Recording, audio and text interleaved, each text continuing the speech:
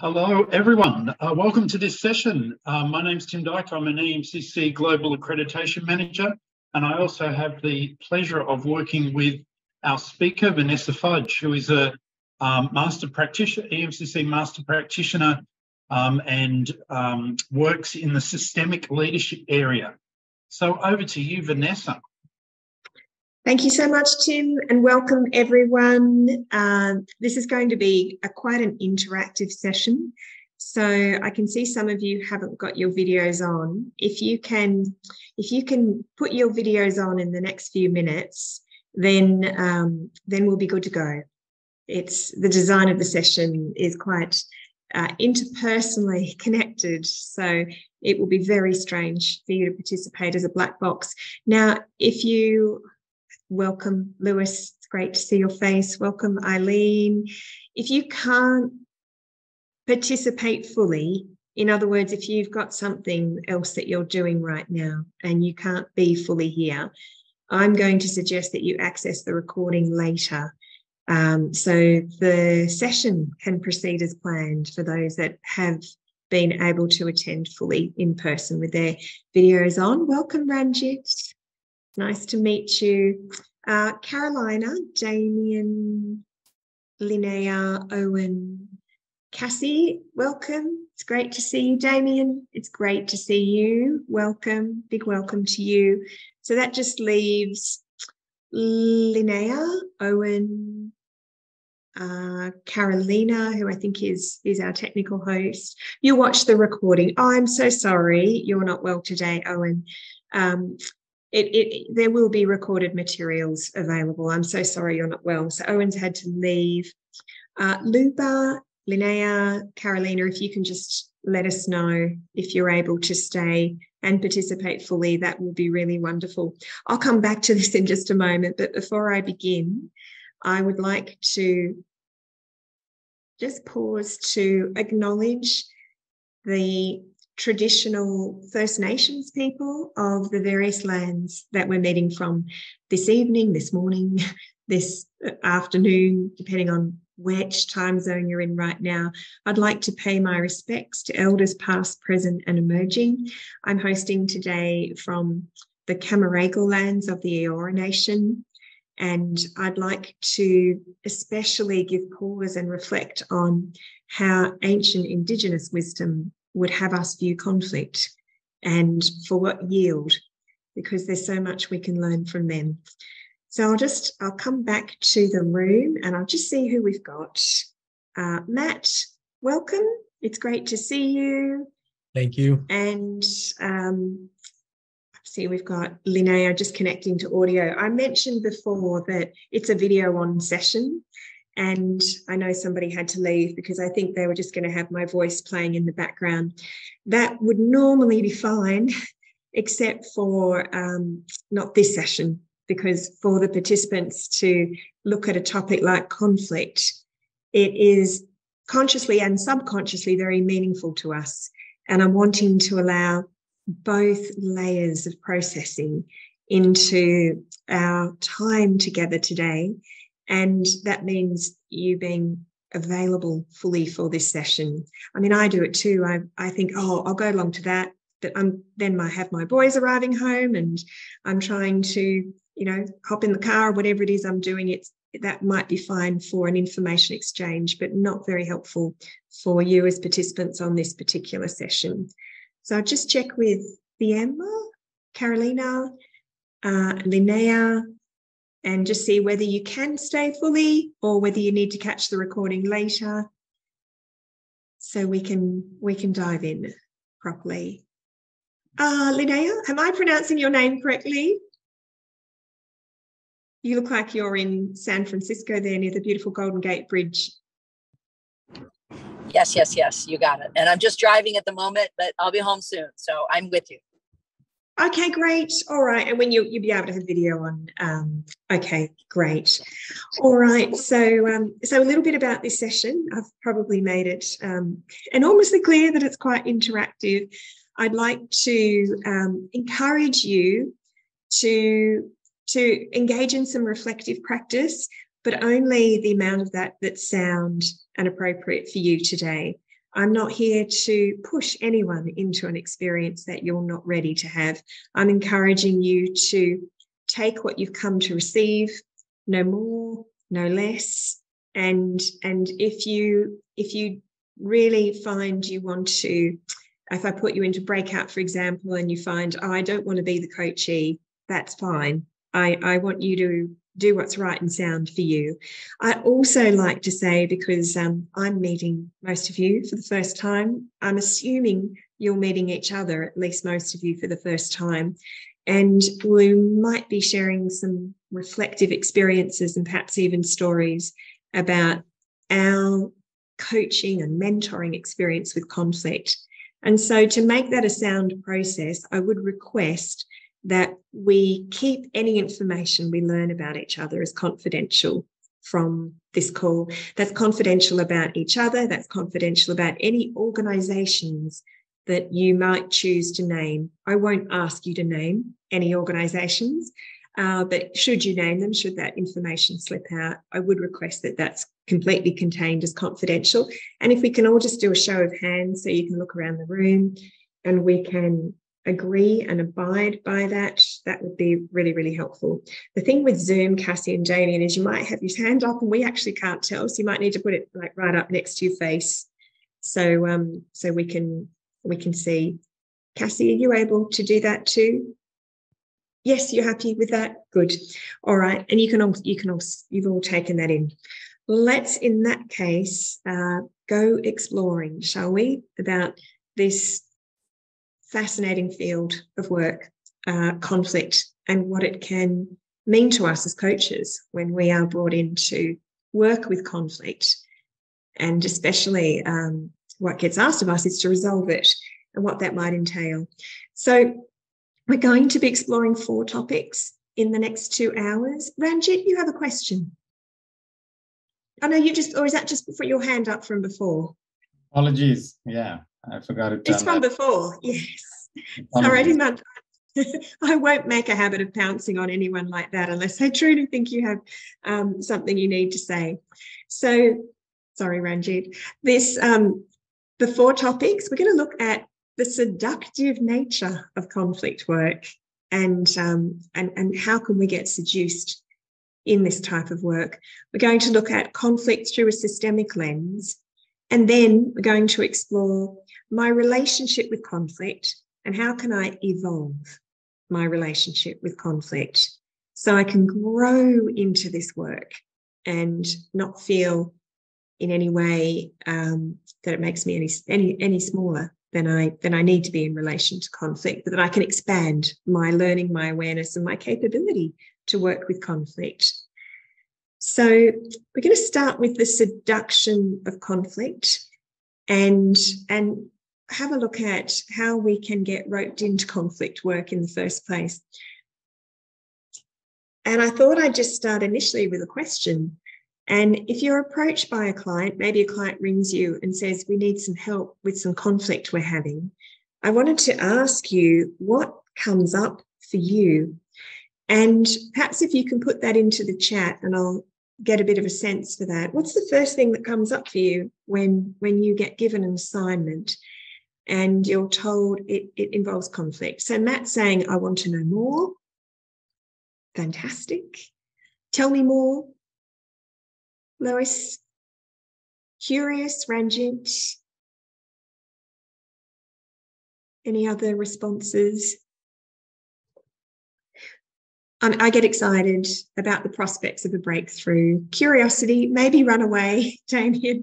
Yeah, you can have a dual, at least 2 reactions. Anticipation, Eileen. So that's wonderful to understand your various responses. And this thread of curiosity is possibly, if I was just to share one empowering lens, it would just be that. It would be curiosity for all that I don't know about any conflict situation. That is a supremely powerful lens. I'm sure you don't need me to tell you how powerful it is to stay curious and not jump to conclusions. I certainly want to acknowledge that I want to know more, that curiosity, tell me more. That's really fantastic, because inevitably in a conflict situation, it's going to carry its own surprises. And just when I think I've understood it, it's likely to throw me a curveball and have another layer of complexity to the situation. Because we're looking at conflict in organisations, and they carry so much story that there's, no matter how long I've worked with an organisation, there's so much of its story that I have yet to know and contact and understand. And I also appreciate that maybe runaway sensation that comes up as well. I have that too. I've reflected on, on where this has come for me, and I can only say it's a dynamic thing working with conflict, and we'll talk a little bit more about that. My observation, I have a team of amazing coaches around the country. Leading Well is our organisation. So because we have leadership and wellbeing in our focus, I realised a bit late we were always going to attract conflict work because people often reach for that wellbeing support when they're feeling most challenged. And what I notice about myself, my team, in various degrees, is as coaches, we can be quite peace-loving beings.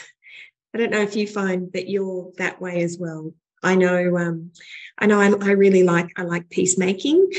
I like to resolve conflict, and I feel good if I can create this land of peace where I can happily dwell.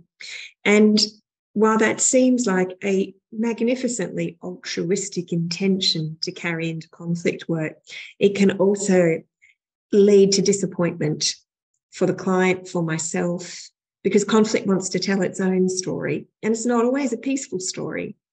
Conflict is sometimes here to shock us into a state of being awake, when before we might have been asleep to what wants to be expressed through the system of a client organisation. So before we unpack this any further, I'd love you to reflect on what are some of the seductions in working with conflict. And once again, actually, I'm wondering, it might be a good time to go to a breakout so I can support you to work with each other. I'll stop sharing. And how about we go to those breakouts? I'm just going to double check. Madiha, can you hear me? Because I don't want to put a blank screen into a breakout. And Luba as well. I need to just check that you're both available for breakouts. I'm going to repeat the question for you. What are some of the seductions in working with conflict? Do you know what I mean by that word seduction? Does anyone want me to pause and unpack that any further, or is it completely clear? Getting nods. Tell us more. Tell us more, Matt. Okay. Thank you, Luba. That would be good if you can be in a bit with the video on. So a seduction is when I get drawn in, not realising what I'm being drawn into. It's like being a little bit like the dust in the vacuum cleaner. I'm in. There's quite a pull to enter a dynamic between people or within an organisation. Conflict can be at a cultural level as well. It can actually be countries expressing themselves even within an organisation. So the seduction is what I would look back on later and realise I had no clue about, but I was compelled to say yes. I was compelled to be there. Irresistible. A seduction is irresistible pull to be involved, to connect, to lend my energy. Is that a little bit clearer? So the question is, and I'll let you explore this in the breakouts, what are some of the seductions in working with conflict? See which ones you can pull out. Maybe you've experienced some of these already. Maybe you're anticipating them.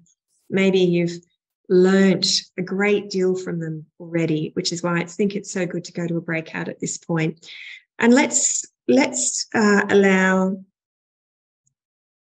in pairs, let's allow 6 minutes. So there's a good few minutes each to reflect on what you realise are some seductions in working with conflict professionally as a mentor, a coach, a facilitator.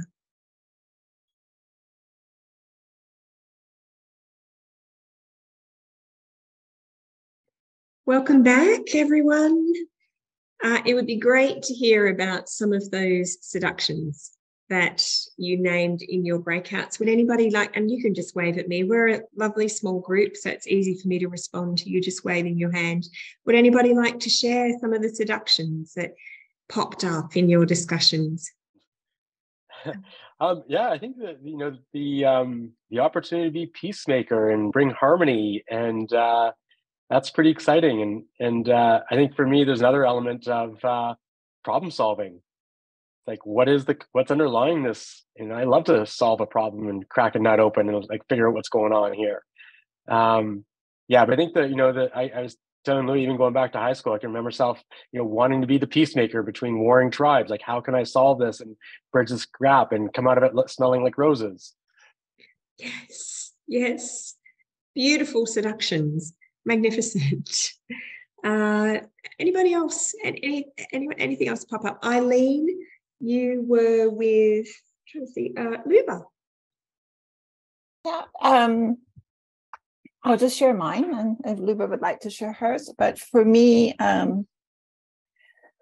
what I was saying is that I deliberately, a few years back, joined the official visitors to prison so that I would learn not to be judgmental and to be curious, obviously.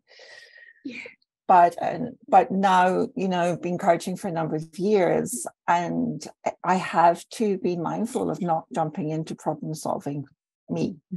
I don't provide the solution, and learned it a while ago, but it's just sitting back. And that's why I like the word anticipation, because you're waiting to see what's coming and what truly is the conflict. And is there a conflict? And where does that conflict sit? Is it with the person in their head? Is it the other person? We can't fix the other person. So there's a lot going on. So it's anticipation of what's coming out and to help them explore that. Yes, beautiful. Thank you so much, Eileen. That official visitor to prison program sounds amazing and wonderful to explore in conflict my relationship with the perpetrator energy, as well as, my relationship to the peacemaker energy, and am I able to be present for all energies that can arise in conflict work? Thank you for sharing. And did you want to add anything from that conversation, Luba, yourself?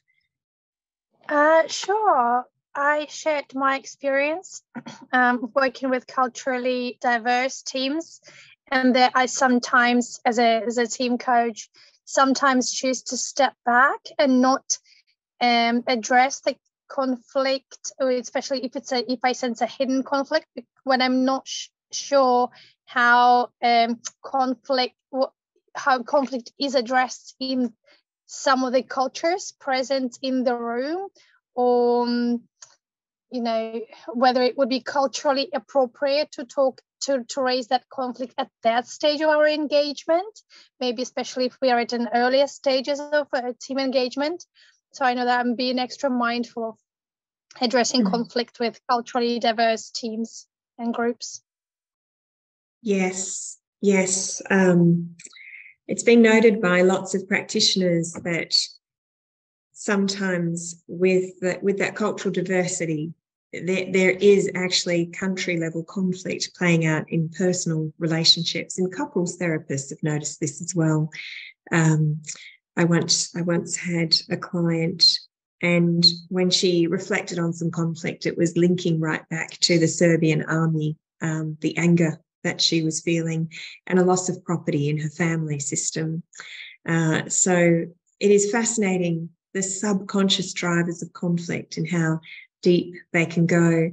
And how wonderful, Luba, to take a really sensitive approach when working with culturally diverse teams, because when it is large societal conflict, it does have an extraordinarily high charge connected to it, and it does need quite some careful holding.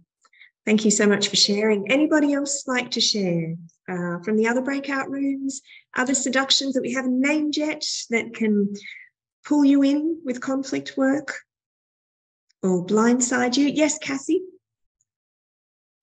Hi, I was in the same room with Ranjit, and I shared some seduction to conflict I experienced. Because I'm specialized in coaching working moms, and then the working moms normally have some struggling in the workplace, especially when the employer probably have some like biased treatment to the working moms, and then they probably struggle with the family and work balance. And then I found it is very easy for me to be personally involved and emotionally, because I'm a working mom myself. And then I could get into that okay, how to solve this problem mode if it resonates my own issue, my own experience in the past. So I found that this is I'm very easy to fall into that pit. Yeah. And thank you, Cassie, for naming that, because that is a core seduction is my conflict is playing out in my client space, and I am completely seduced because I'm actually trying to resolve my conflict through their conflict. And of course, that's only human, and that's not bad. I don't want anyone to hear that, well, that's bad and I should step away. No, it's sometimes inevitable, as a matter of fact. And if I can work with it consciously rather than unconsciously, then it can be held, and it doesn't need to in any way disservice my client. In fact, it might be a greater service to them, because now I have another level of compassion for what it is that they're experiencing, and deep awareness and understanding of what that lived experience feels like, and what a resolution would hold as a really powerful, good outcome for them. But it all comes with it, acknowledging, I'm in my movie as well as their movie right now as we're having this conversation, and I must not get hypnotized by mine as I'm listening to theirs. So thank you so much for naming that. And Ranjit, you were there with Cassie. Is there anything you wanted to add to this seduction? Yeah, I think I was just, appreciating her vulnerability and sharing it. And I think what emerged for me was, much as what you'd shared, that we sometimes think that being seduced is always on the negative polarity. I think you having gone through and can identify with it in many ways, as you mentioned, being conscious, there's also a lot of stuff that can be helpful to the client as well. So I think there's that other polarity as well. And at which source are you holding that? Yes. So you're saying, Ranjit, that seduction can be a positive thing. We mustn't hold it as strictly a negative thing. Yeah. And yeah. And which source am I holding? Yes. You might argue that all coaching work is a seduction, or all mentoring work is a seduction. Because when I look back with hindsight, I might ask myself, if I really knew, how would I have entered the relationship? How would I have entered the situation? I was seduced to enter it this way, but with the magnificent hindsight reflection, I might have learnt from the seduction to approach it differently next time as well. Yes, thank you. That's such a good point. And wow, don't get me started on polarities. That is such a rich domain of exploration. I'll see if we can weave a little bit more in on that now that it's come into the room. It's clearly here. I better not be seduced into avoiding it, because that would just be a reverse seduction. I'm not going there. Then I could fool myself quite happily. And there's one more breakout room. I'm wondering if Damien or Mohammed or Madiha, if any of the three of you would like to share anything else that came up in relation to seduction, if you can just wave, because there's three of you. Anything you wanted to add? We haven't, yes, Damien. So briefly, what we're saying is that coaches, we are not working to fix problems. So ideally, we want to work on development of leaders and our clients. So when there is conflict, we have to be careful, because many times, for example, in organizations, we are called to work with a person, and there is conflict with this person. So it can be a way that the company is manipulating the coaching process to get rid of a person, for example, in the organization. So we need to be listening a lot, paying a lot of attention to in contracting, really to figure out, to find out what the client needs, what the organization needs. In my experience for many years, many times, the person who needs the coaching is not the client or the organization called us to work with the client, but the person who needs the coaching is the boss. So we need to pay a lot of attention and be very curious. And I think that conflict is not good nor bad, but we have to be very curious about what's really going on, and don't jump into conclusions or into my experience as a supervisor, also supervising coaches. In many times, coaches jump into relationship with clients when the clients are not ready for coaching. And that sometimes can create conflict also between the coach and the client. So true. Thank you. But I will listen. That's so helpful, Damien. Thank you so much. And you've gone to what I attempted to describe as the ultimate seduction in not just conflict, but coaching, you could say, and mentoring too. It's to fix. Am I coming in to fix? And what if it doesn't want to be fixed? And I want the fix, but this situation does not want to be fixed. And so it's very seductive if I feel, and I would love to claim I've never gone into fix, but I know when I reflect on all my years of coaching that can be a recurring theme, seduction. And I have to really look out for this one, to want to fix. Because we like to problem solve, and yet to fix another person or to fix a relationship makes me extraordinarily big all of a sudden, like I'm going to morph over it all with some kind of supreme magical power. And it might not be anything there to be fixed at all. It might be something very different that wants to happen. And who am I to fix anyone? I can't claim to not need any fixing myself. So who am I to go around fixing other people? Thank you so much. Thank you so much for sharing. I think you're already well aware of so many seductions. I'm going to colour in the picture a little bit more, building on what you've already shared there. And I love to work with my peer coaches as well when it comes to conflict, because I really appreciate another perspective on this, because it can simply be so rich and multi-layered. So I think this has come up already, simply to say that conflict has a magnificence about it, and it's simply that whatever is unresolved in my own story is likely to feature in my coaching assignments with conflict. And we've already spoken about this. It was Cassie talking about working with working mums, coaching working mums as a working mum. Of course, that's a really, really beautiful and clear example. And there'll be many more subtle examples. I'm quite likely to meet my own unresolved relationship in the nemesis of a client. And before I know it, I could be siding with them in the conflict. But that's not our role, is it, as coaches, to side with, to fix or to rescue. So the challenge is to remain neutral and open to all perspectives without missing my own story playing out through the process. And of course, as soon as I've judged, I've lost my ability to perceive. So in deciding that one is wrong and one is right, all of a sudden I'm shut into a narrow paradigm, and I'm not as resourced to notice and perceive and explore in the same way.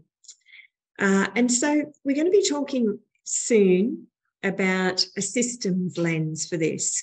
And to seed that awareness, it's good to realise that systems like to recruit us too, not just individuals, but the organisation as a human, living, dynamic, evolving system. And we can easily get, through these seductions, get recruited when the system's need for completeness collides with our own blind spot. And then bang, we're in, but we're not necessarily consciously in.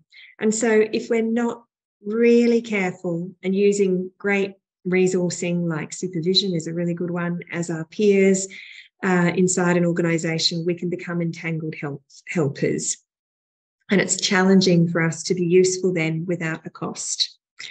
And we can avoid this, and you've already said it at the very start when you mentioned curiosity, to be on the lookout for any of my own unresolved past that could be playing through the movie of my client's story. Ranjit, did you want to say anything? You've got your hand up there. Yeah, thanks, Vanessa. I was just offering an example just to bring that a little bit more related to the system's need for completeness and one's blind spot. Oh, would you? Yeah, just an example would be helpful. An example just to for sort of me? understand Yes. that. Yeah. Interestingly, this morning I was with a group of 5 directors. The CEO is also the founder, and he's leaving this week after 19 years of running this business.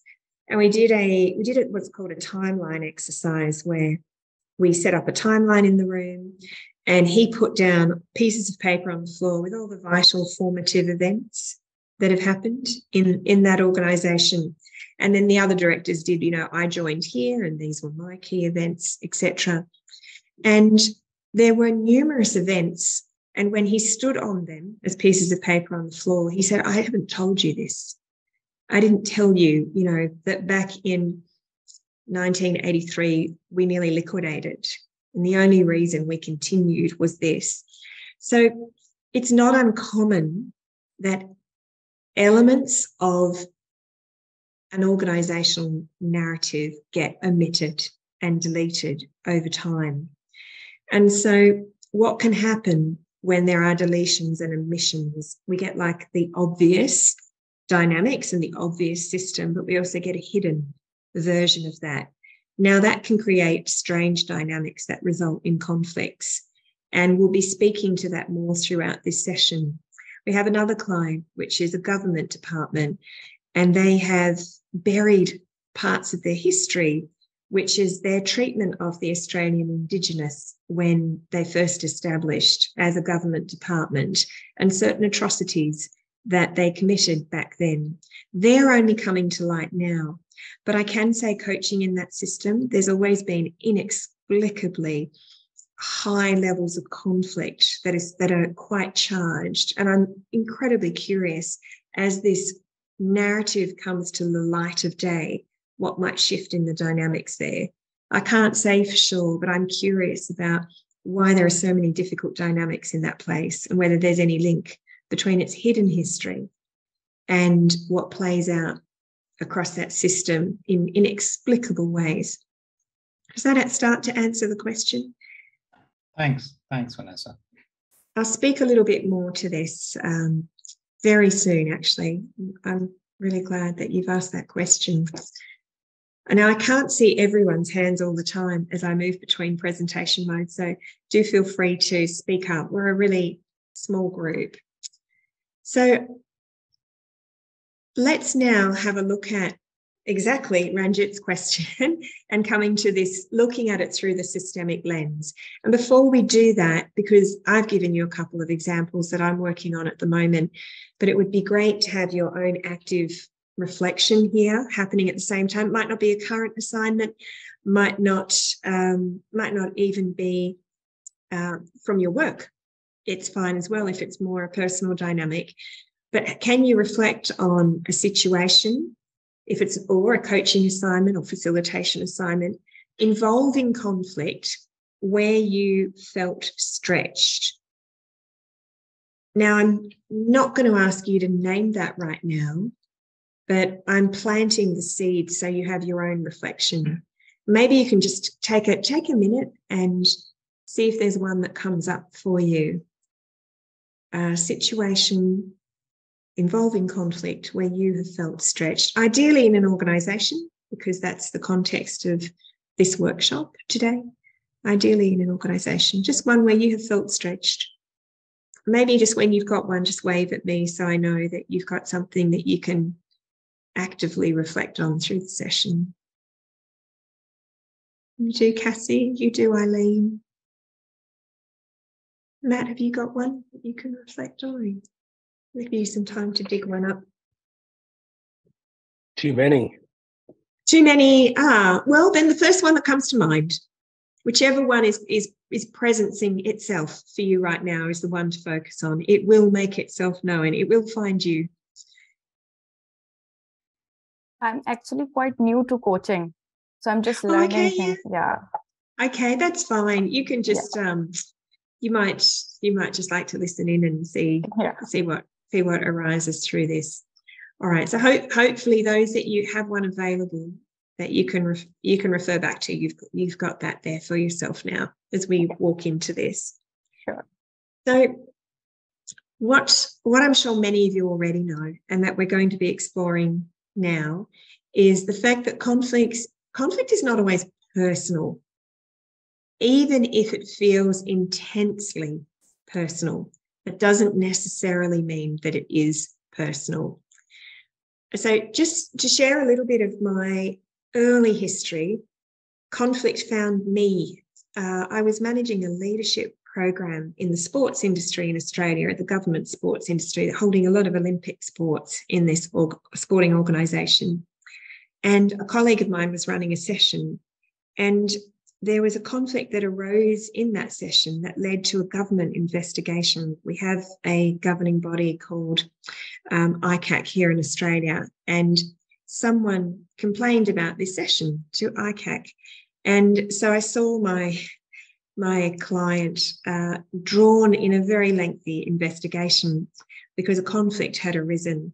I realised much, much later that it wasn't personal at all, this conflict. It was between two parts of the organisation. One part didn't feel seen by the other part. The part that felt seen was called high performance. I guess you are going to get seen.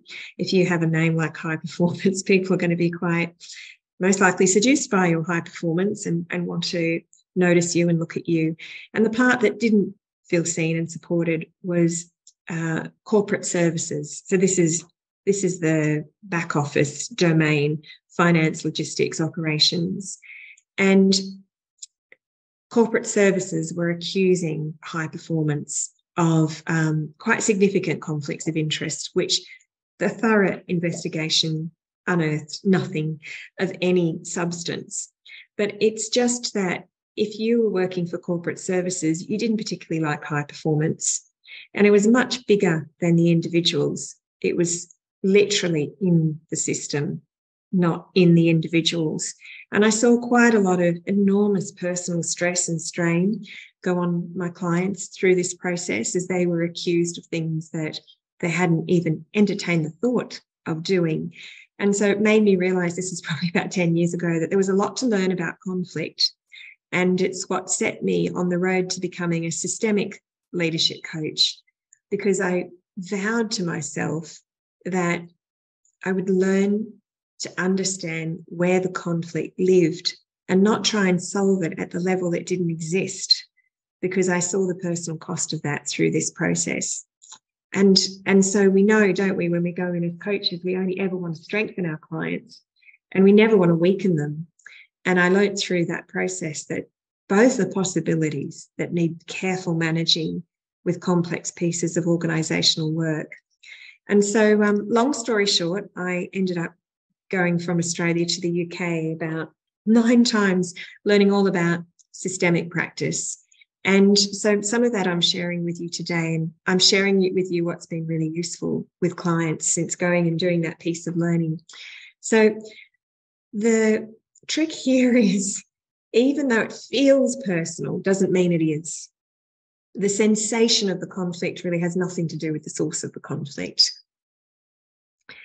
And so one of the first things to notice with conflict, and one of the reasons why, not all of the reasons why, but one of the reasons why it can be so emotionally charged, is when we're in a state of conflict in an organisation, it can impact our sense of belonging.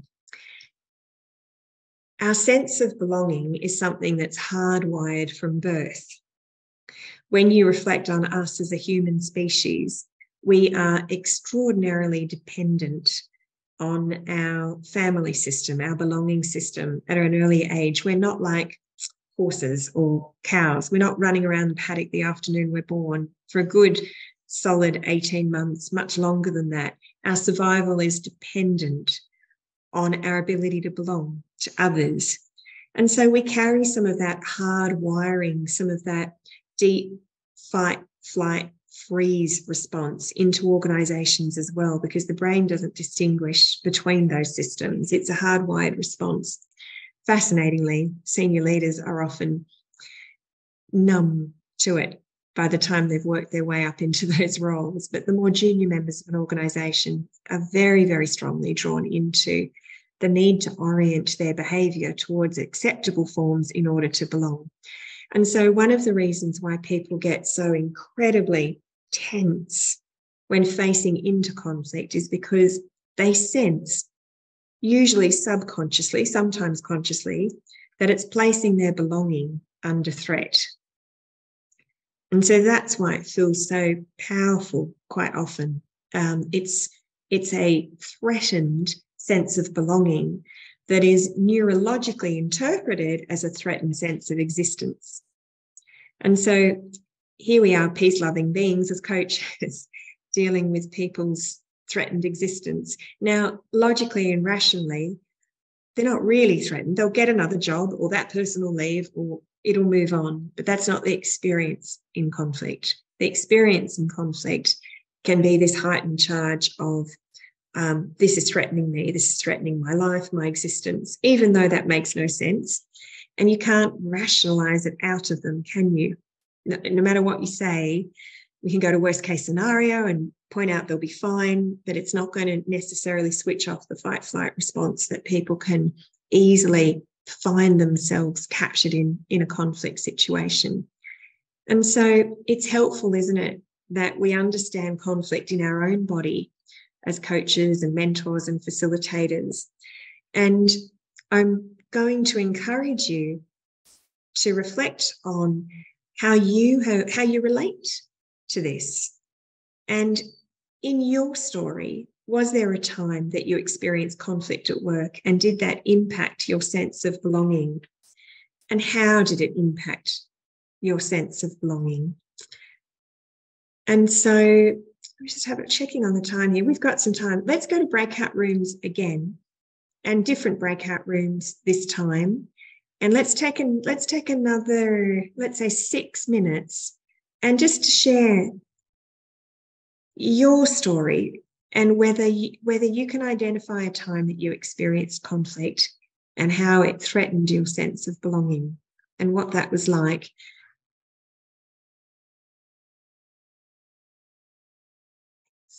Let's see. Welcome back. Welcome back. Would anyone like to share what came up in relation to belonging from a breakout? If I can just share, Vanessa, what really rang home for me was a sense of belonging and the systemic lens which you shared. And this, I'm going back to my corporate career, and we were going through a merger, and often it wasn't really personal, but there was a sense of belonging which side of the two companies you sat. And very often then, once you take those stands, very often you're in that inconsequential game of who's right rather than what are the facts. So I think, just looking back, it was more a sense of belonging to a tribe, which you can get sucked in, and you're right, it's really brought home the point around the systemic thing to be complete in some respects and how you can get sucked in. So thanks, that was just my insight. A great example. A merger can be the corporate equivalent of forced migration. And we know how that goes, don't we? Many of our family systems already have events like that as transgenerational traumas, of course. And so the triggers in scenarios like mergers, acquisitions, I'm not saying they go dreadfully for everyone at all. It's just the leadership awareness to manage these possible triggers goes a long, long way for a much smoother transition if it can be worked with consciously. So yeah, that's a really, really great, very powerful example. When we break belonging, what comes up usually is a feeling of guilt. And Bert Hellinger, who was one of the fathers of family systemic work, and many organisational systemic practitioners studied with Hellinger before he passed away very recently at age 96, I think it was. He spoke about, and we'll have a look in a moment, at our sense of conscience. It's not necessarily about right and wrong. It's often much more linked to belonging and whether we feel we will be included or excluded that can govern our actions. And I'm a second generation in a family of Holocaust survivors in the Second World War. So I have some sense of this from my own family system when I reflect on what happened in the Second World War and crimes committed by the Nazis that were done in innocence. And what I mean by it was not that they were innocent, but it was the sensation of innocence that drove their behaviours, because belonging for them included some of these extraordinary rules of behaviour that were considered acceptable and actually ethically superior. So belonging is powerful, isn't it? It can, when we reflect on groupthink, which is a common term, to really understand groupthink is to understand belonging. So it's a good land to visit when it comes to conflict in human systems. So what's helpful, given that not all conflict is personal, what's helpful is when it's not personal, to not personally dissect individuals and do personality-based assessments. They'll get us nowhere if the conflict is in the system, not the person. What helps is to zoom out, like our friend here. And when it comes to belonging and this sense of guilt and innocence that I was touching on, there's three fundamental layers to this complex equation that I'm highlighting here, that I'll speak to quite briefly. So we've got our personal system, and this is our family system. It's our, if you like, our life system. And I'll just explain, I'm using the word system a lot. The best definition I like for this is the Greek origins of the word system, which just mean to stand together. Human beings are beings that are engineered to stand together. We do have the archetype of the hermit, but it's not usually a thriving perception that we get. We thrive when we're in connection. That doesn't mean I can't be an introvert. I absolutely can. There's still some level of contact involved in being an introvert, even if it's meted out. So at the personal level, I'm just explaining how conscience works, because conscience plays a big role in behaviour and thereby in conflict too, because it can drive our decisions. At a personal level, this is how we govern our own behaviour to protect our belonging. We do this consciously. And if I go back to the example of LUBA and culturally diverse teams, it's quite likely in a culturally diverse team that there could be a cultural clash of belonging rules. There could be a cultural clash of belonging rules, i.e., if I've grown up in this country, it's considered acceptable and appropriate to speak like this, to act like this. Let's say I've grown up in the American culture. It's considered culturally appropriate to assert my voice, hold my ground, have myself heard, express myself. If I've grown up as a woman in a completely different culture, it might be considered culturally appropriate to do the opposite. And so the organisation, and LUBA is so wise to go carefully with culturally diverse teams because they have very different belonging rules. And if I'm leading a team, I need to find a way of building belonging for everyone, even though it's nigh impossible to avoid clashing with some of those belonging rules.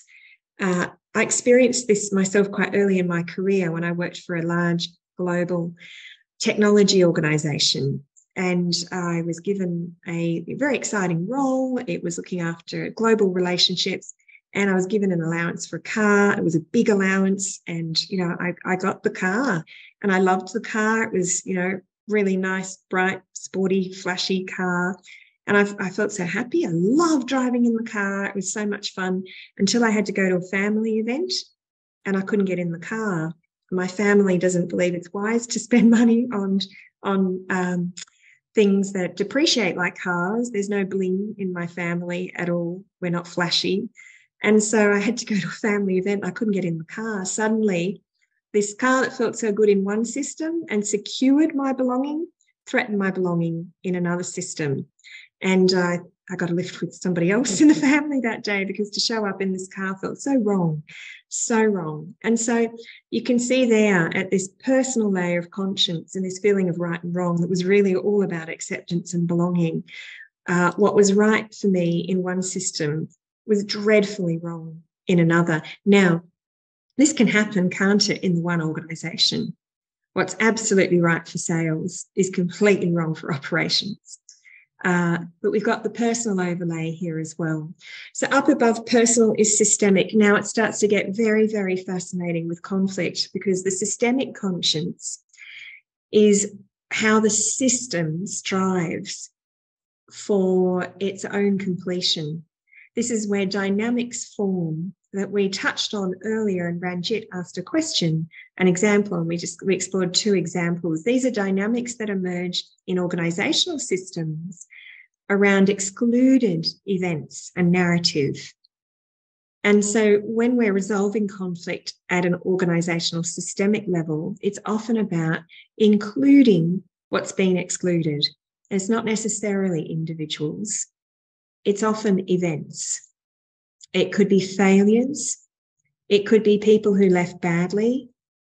It could be discarded products, services, values, brands, purpose, vision. Could be any number of things that was not duly honoured in the story of the organisation. So the systemic conscience operates through us unconsciously. And you can think of it as the workplace system acting on us without us even knowing it. I'm going to be unpacking this one specifically for most of the rest of this workshop. Right above that, we've got the universal conscience.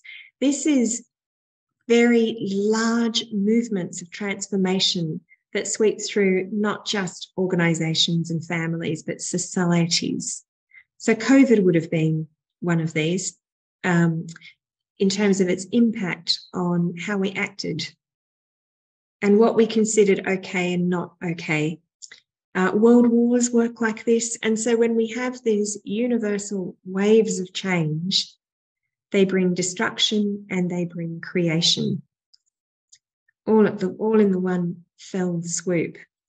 And so we can start to appreciate, can't we, just how complex conflict can be, particularly at times like now, when we don't just have the aftermath, and some would argue we're not at all in the aftermath, and I'm still deciding for myself, of COVID, but we also have digitisation, Industry 4.0. You know, here in Australia, there's talk about a digital identity that's very alarming for some people and very peaceful for others.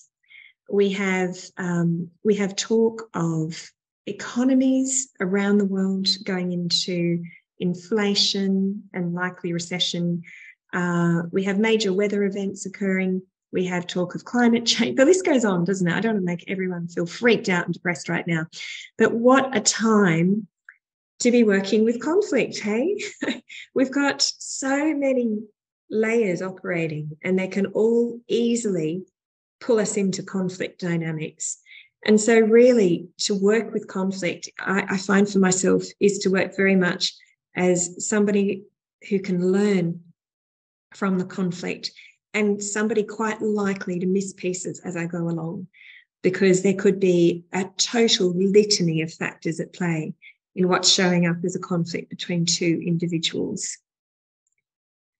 Just check in if this is making sense.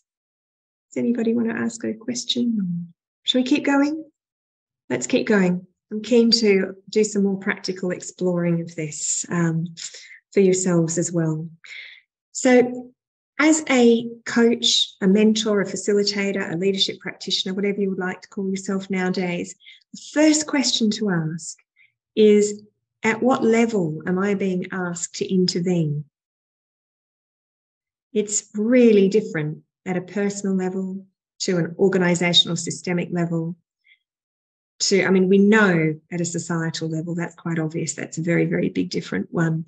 However, we might find ourselves in an organisational assignment experiencing societal layers of conflict as well.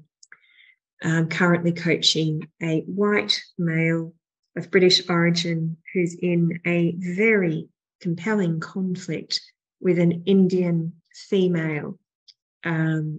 Of my wonderful colleague pointed out to me, Brahmin descent. And so there's so much societal cultural layers to this conflict that are playing out under the radar screen that need holding as well. Lots to learn, isn't there? Now, I'm not suggesting we all run away from conflict work in case it seems that way at the moment. I'm merely suggesting that we acknowledge the rich territory that we're there to explore and all the unknowns that we could find ourselves discovering in this process. So I'm suggesting that we go into conflict as explorers. In organisations, I'm going to focus right in there now, the organisational and its conflicts. It's important to know if the conflict, first of all, first question, is the conflict in the people or the system? Big clue is, and I'm sure many of you have heard it before, when whoever's the sponsor for the coaching work tells you they get on really well socially, but they fight when they're at work. There's your light bulb.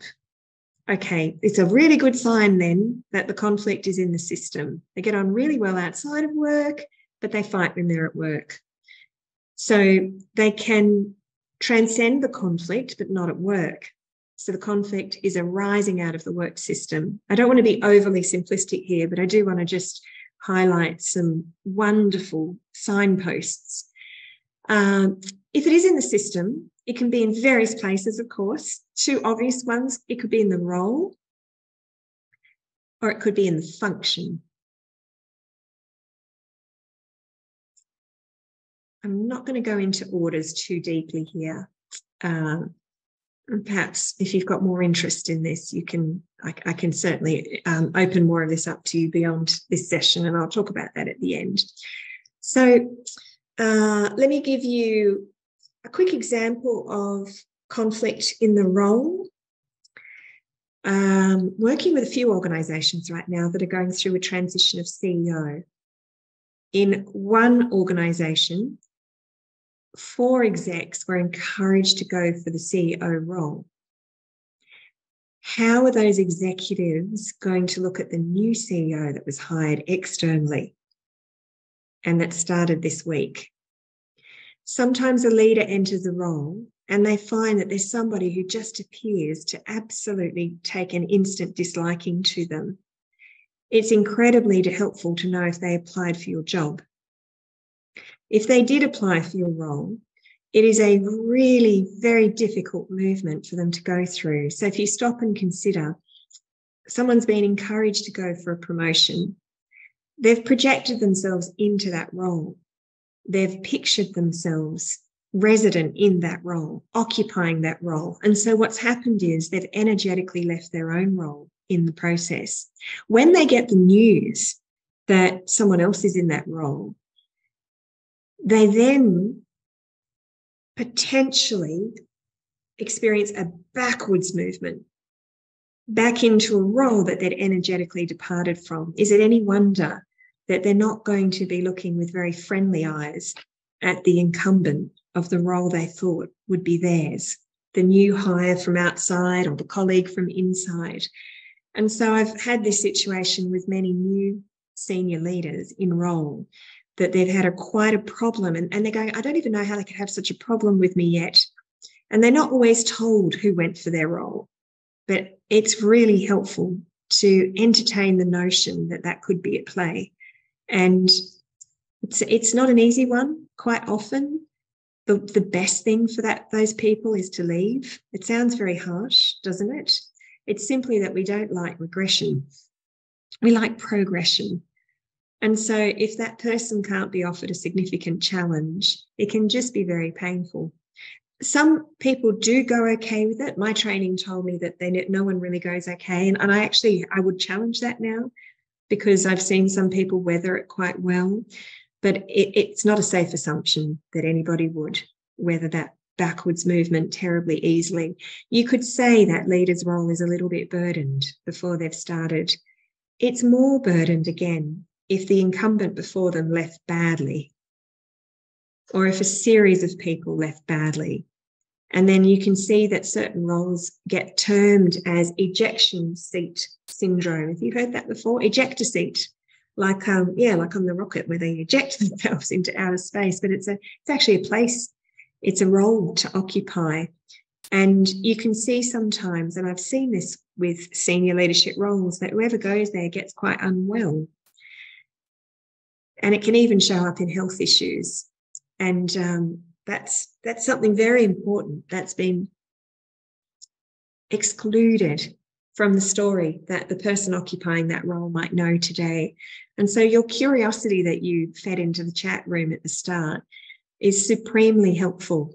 When we look at these dynamics through a systemic lens, here's what we do. We get less identified with who's in the role and all that they bring through their personality. And we get far more curious about what would it be like for anyone to be in that role, in that place?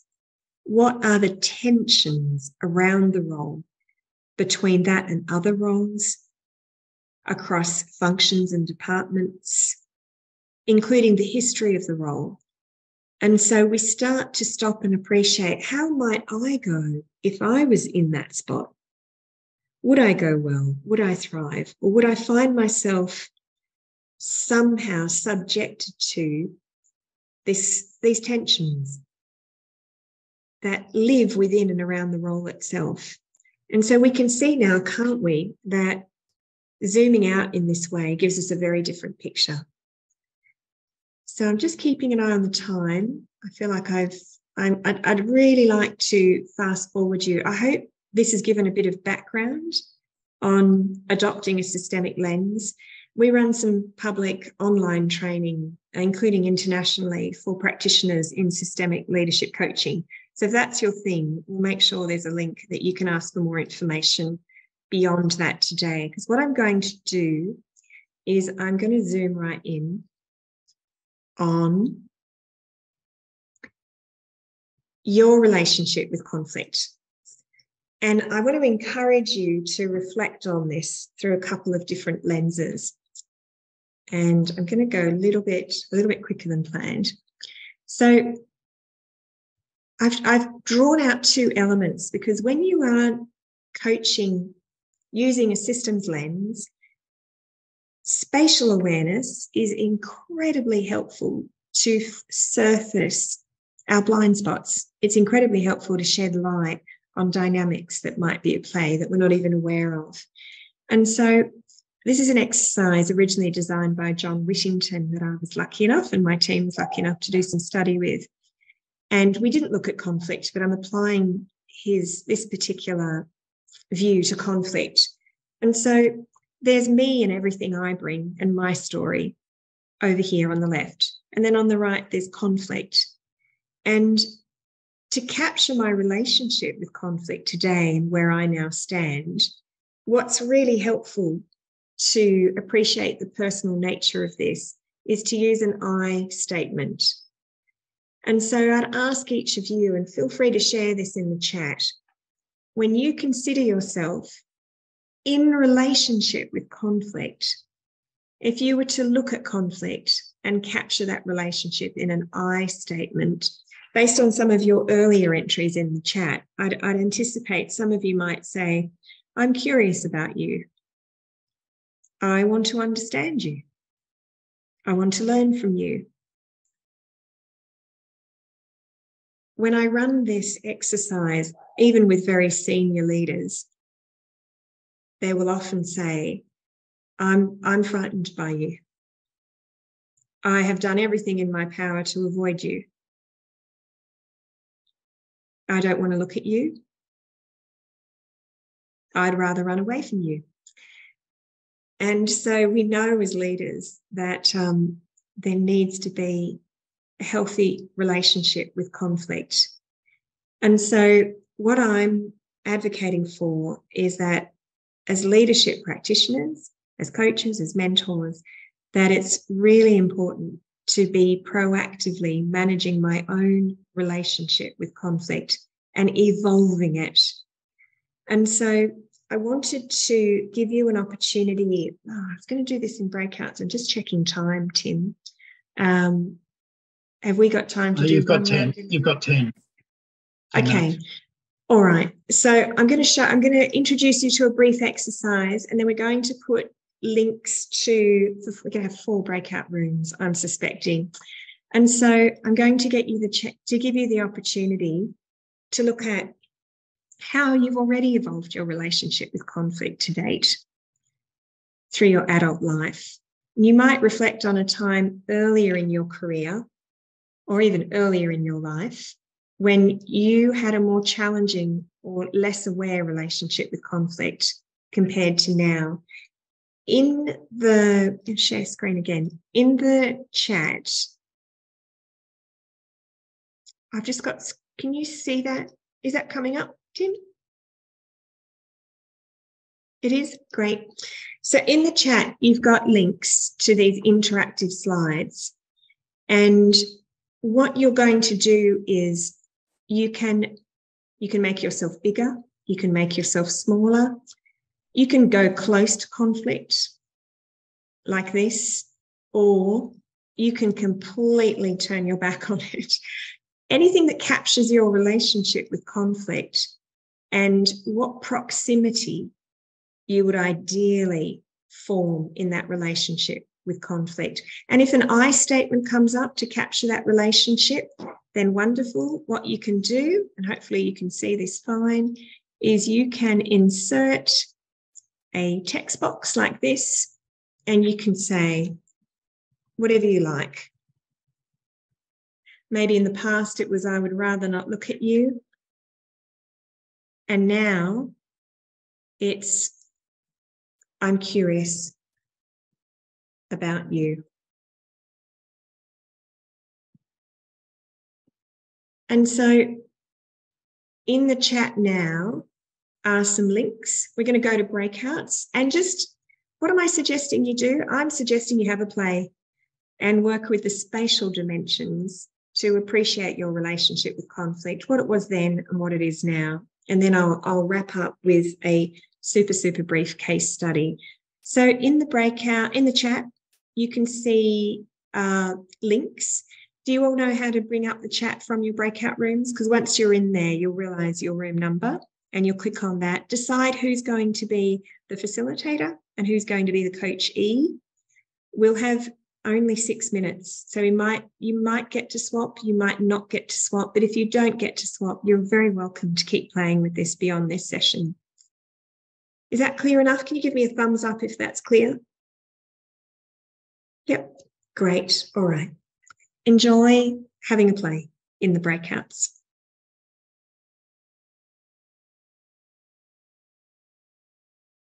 Welcome back. I apologise. You weren't able to share your screen until well into that breakout.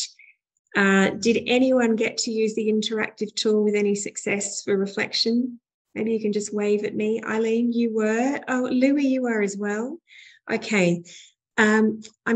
Others, I heard some wonderful conversations were happening and some beautiful coaching in your breakouts anyway. So I'm not assuming if you didn't access the tool that you didn't get some value from that time together, but I did want to make sure that I give you some options now. So at 1:30, there is the choice to go into just some general networking about the topic and some conversation. There's also a choice, because of that technical glitch, to extend this exercise so you get more of a chance to use the spatial tool and capture the dynamics of your relationship with conflict and how you might choose to evolve your relationship with conflict. I wanted to share with you the ultimate resource for working with conflict. But before I just roll into that and assume that you want to eat into your networking time, which was planned for the next half hour, can I see if there's appetite for that? And if you would like to continue a little bit further. I'm getting a yes from Matt. Can you? A yes from Eileen. Yes from Louis. Yes, okay.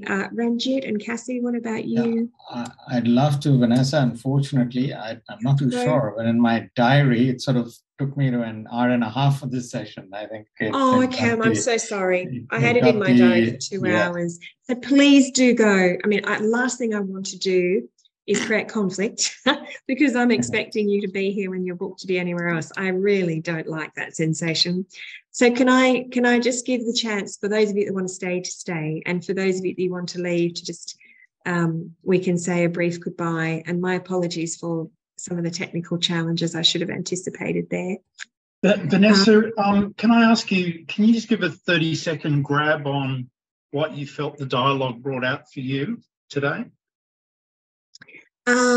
What I like to say is what I learned from all of you on the call. And I learned once again the rich dynamics that arise in us when we look at conflict.